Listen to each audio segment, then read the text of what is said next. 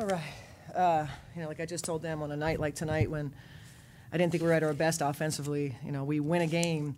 You're always happy with getting a W, especially your home games, when you don't play your best. Obviously, defensively carried us. That's two straight games. We hold our opponent below 40%. We're 107-3 when we do that, and we just shared that with the locker room, and their eyes were really big. And I said, this is what we do. We defend and we rebound. Another double-digit margin for us, where we're 74-4 since 2011. We do that. That's how we got through this game tonight. In particular, the perimeter defense, the first two games. I mean, not only are they not making shots, but they're not getting shots from behind the arc. Yeah. Well, we're athletic. We're persistent. They get through screens well. I think that they take a lot of pride in that. And every time we play, we just hope that we're hard to play against. And I thought that group was.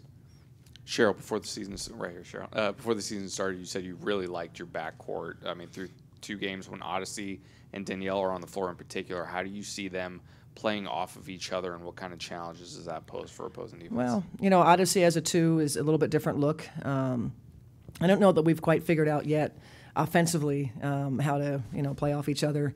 But certainly defensively, with Danielle's ball pressure, I thought she was better tonight. Obviously Odyssey, takes a huge challenge of guarding Jewel Lloyd. Gave her a couple things that we wanted her to get done, and I thought she was really good. There was only one time Jewel got off a shot that we didn't want her to have, which was that corner three.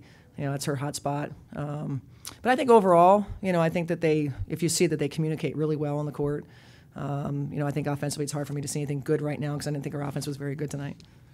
You harped on the turnovers after the first game, another 21 tonight, and yet you win rather easily. I mean, it's a testament to the defense, but it is. What did you tell them about the turnovers? Well, we have to improve, and that's what we talked about. I mean, you certainly win a game. You don't want to beat them over the head, but you also know as you embark on a road trip, you do this on the road, you're going to put yourself in a hornet's nest, and we just want to be better the next time we play, and that's going to be our mindset is just, one day at a time. We didn't accomplish it today. My goodness, 3 shot clock violations. That's brutal. So we didn't, we just didn't get done what we wanted to get done offensively. Seattle turned it up after halftime. I think we had 28 points in the paint at half, and I think we just had 8, the rest of the way. So, give credit to Seattle that they really turned up their focus to make it a little more difficult for us to do what we wanted to do. About halfway through the fourth quarter, you had a lineup of Dantas, Shepard, Sims, Fee, and Lexi on the floor together. Obviously, none of those players were here last year. How difficult is it for a group to come in new to each other and look so connected and be able to just rotate so well together on the floor? I thought you were going to tell me what the offensive rating was for that group. No, I don't have good that. Good lineups. I was getting excited because I was listening to those names. I like that. That's a good lineup. I think, like you said, 5 new, but we've been practicing, so much that I don't think it feels that new to them.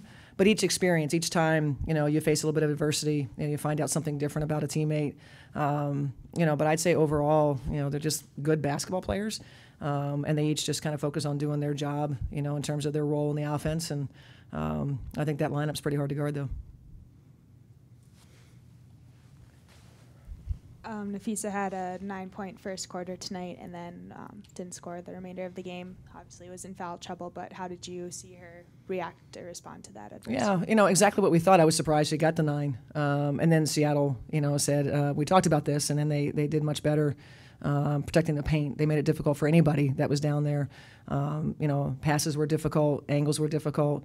Fia's the same. Whether she scored 27 or whether she scores 9 or whether she's in foul trouble, she's the same. And that's what I enjoy about her consistency in her demeanor, who she is as a teammate. Doesn't fluctuate just because the things didn't go her way tonight. A really efficient game from Damaris tonight. Yeah. And then pretty good play, it seems like, on both ends of the floor. What did you see from her? Oh, exactly that. I think right before the ball was getting tipped, I think I leaned over and said, we need Damaris to have a really good game. And I was really speaking probably a little bit more defensively because of the matchup with Howard.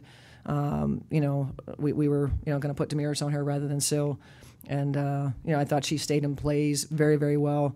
And then obviously when she was open, she shot it. She turned down 1 3. She went 2 for 2 from 3, and then she turns down a 3. And then we ended up getting a bad shot or a shot clock violation. But like you said, Damaris had a really good game, both sides.